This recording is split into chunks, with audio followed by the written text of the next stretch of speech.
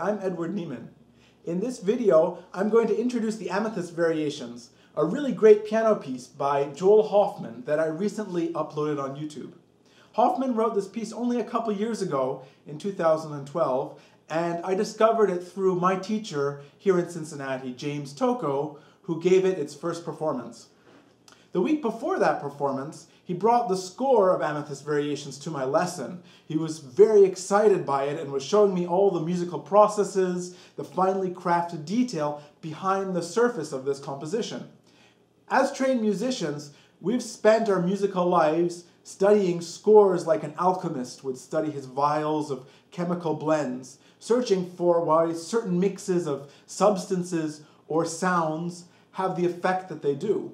The piece is built on a simple 12-bar melody that sounds as if it could be a folk tune.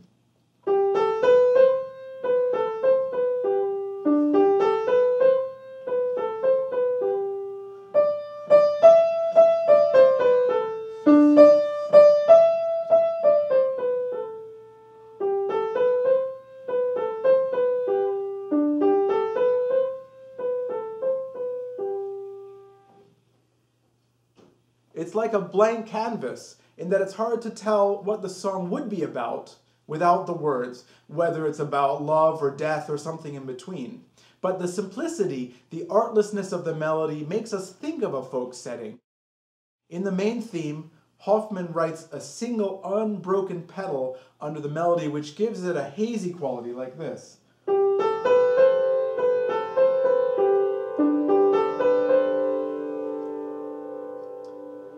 Almost as if it's being recollected. He also breaks the melody into 7 asymmetrical pieces with pauses in between, so that a 12-bar melody becomes more than 3 times as long, 39 measures including the pauses. That also gives the melody a reflective quality, as if you're humming it in your mind and you break every few measures as your mind wanders or you think back to what just came before. This melody with pauses in between is the theme for this set of variations. And Hoffman puts it actually in the middle of the piece with 4 variations on each side. One of the really great things about this piece is how the variations always do what you don't expect. For example, we expect that the theme would become more elaborate, that you would hear more notes as we do in this set of Mozart Variations.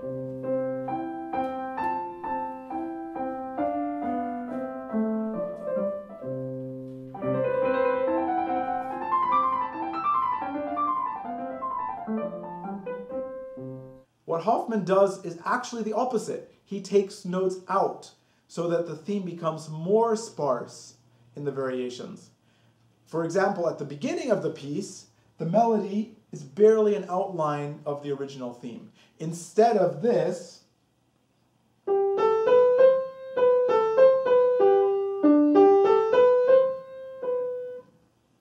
we only hear this.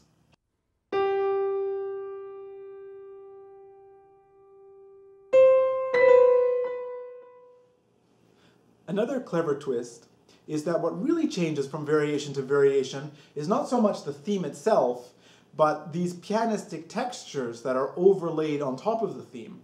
This changes our perspective of the theme itself. So while the melody stays pretty much the same, we hear it differently depending on what else is going on at the same time. For example, even though the melody is always exactly the same tempo, it sounds faster with a slower accompaniment,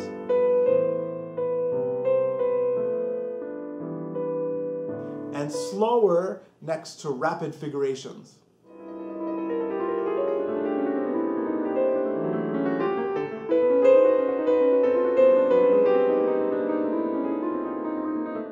Remember that the melody was broken up by long pauses. In the theme, those pauses are like moments of contemplation.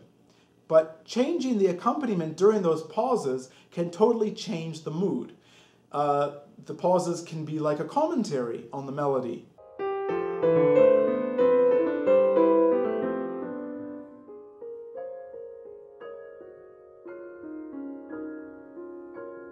Or in the more dramatic variations, the pauses can be violently separated from the theme.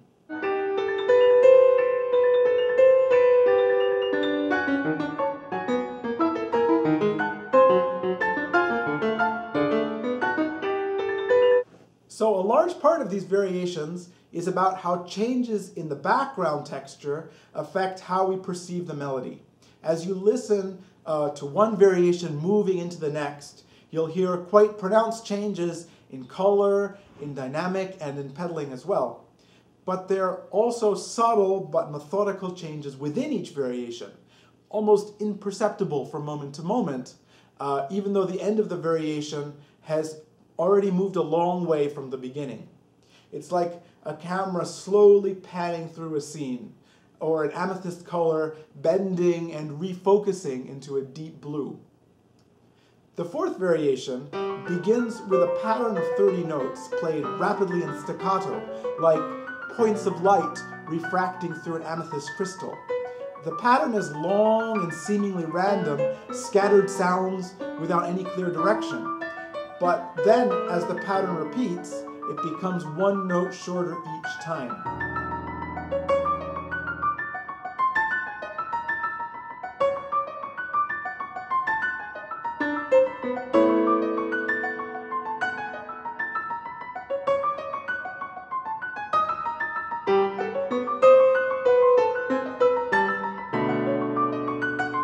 By the time the pattern has shrunk to 12 notes, it seems much more regular and focused, and then it telescopes down to 4 notes, 3 notes, 2 notes, 1 note, like a starry expanse is before us, and we gradually hone our senses onto a single point of light.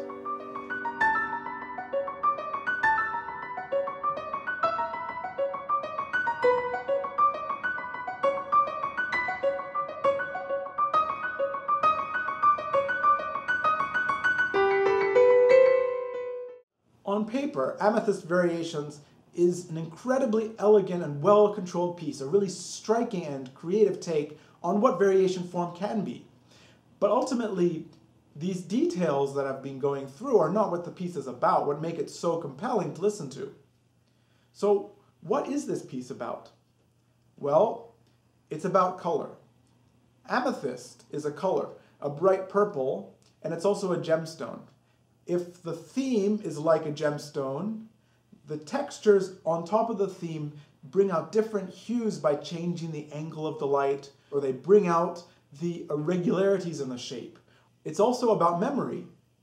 It's about a faded melody with a forgotten meaning that comes back to us in pieces, in fragments, colored by the passage of time. Just as some melody notes drop out in the variations, parts of our past drop away as we forget them, and we paint over them with new memories that irretrievably bend our understanding of where we came from. For me, that's where the emotional quality of Amethyst Variations comes from. It's a little sad when we lose a part of who we were, but at the same time, it's also comforting that our past is always with us in ways that we need it to be, and that it can be reshaped as we change and as it changes us.